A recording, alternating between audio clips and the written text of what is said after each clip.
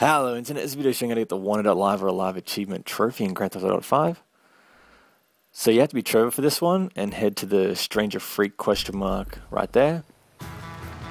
And you'll meet up with the character that's named Maud, and she'll give you information to track down people to send back to prison. There you are, handsome. New mod.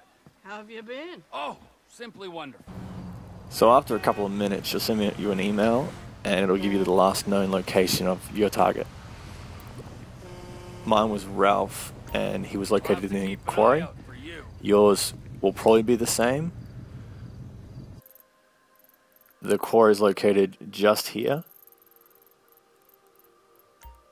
So head down, and he's located in the middle. There's a bounty on your head, and it's mine. So I ran out and I was trying to press Y on his door to pull him out, but that didn't work. So just get in a car and chase him down. Now you'll have to shoot at his tire. Try not to shoot the windows and accidentally hit him in the head. Once one tire's popped, he'll get out. Oh, that's better.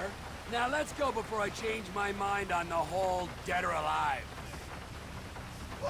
And then just get back in a car and he'll walk into the back seat. Sit your ass down in here. And then just head back to Maud's. How you been, Trevor? Boy, am I glad to see you. Look what you brought me. Your relentless sunny disposition, it always puts a pep in my step. I aim to please. Well, witty banter completed, I'll give you my thanks.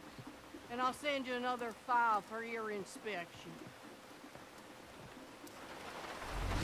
So that's it. You get a bit of money out of it too. So there's the achievement, and thanks for watching, guys.